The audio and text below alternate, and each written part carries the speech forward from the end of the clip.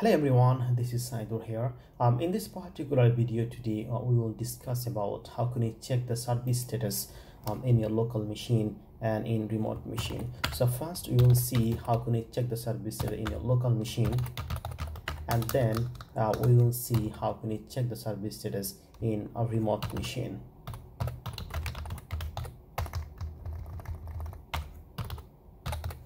Right. Okay. So before you start to checking the service status, in my local machine I have a SQL server installed. So what I'm going to do, I'm going to check the SQL server related service, if they're up or down. So I'm going to check all the service those are SQL server related.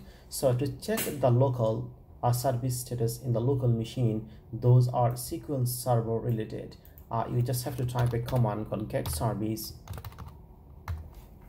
As you can see the recommendation here, then you have to type underscore and name, and then you can say SQL. As you can see, when you type the SQL, by default your tools, the IDE, automatically showing you the recommendation what kind of the service they are running in your local machine. Those are SQL server related. As you can see, there are a few of them called MS SQL, prod ny, prod USA, and you can see SQL agent prod and prod ny, prod USA. So if you want to see any particular particular service status, you just have to select one of them and it will get selected. Then if you just click select all of them and click on run selection, then you will see the status is staff, name of the service is SQL agent, and display name is this. So in this particular video, we're trying to see all the services those are related to the SQL server, if they're up or down. So to check this kind of to do this kind of tasks, you have to type get service, then you have to type the name, right? Then you have to type SQL. So we are not selecting any particular service from here as our IDE recommending. We'll just write SQL, then you'll say *sign asterisk there. So if you select all of them and click on run selection, then you will see all the service status will be appear here, if they're up or if they are down. As you can see, the SQL agent prod ny is stop and SQL agent prod ny is running. So all of the service status you can see here, those are related with SQL, that means SQL server. All right, so let's try to see how can you check the service status in the remote machine.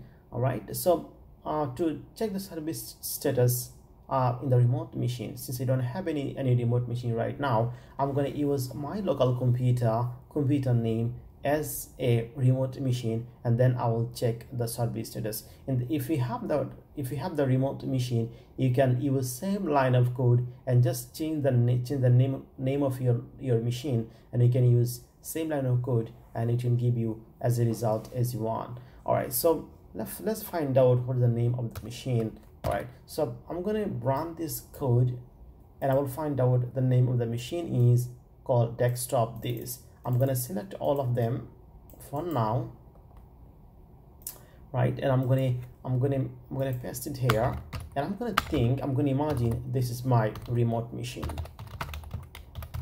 right? Remote machine,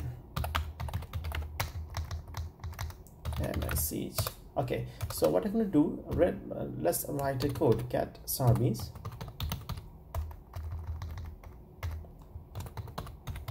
get service underscore computer name. Remember, computer name, and now you have to put the computer name here, your remote computer name. So as we are thinking these are remote computer name, we're going to select this computer name, we're going to put it there, and then you're going to do the slash name, then you're going to see SQL. Then we will start with star or asterisk there.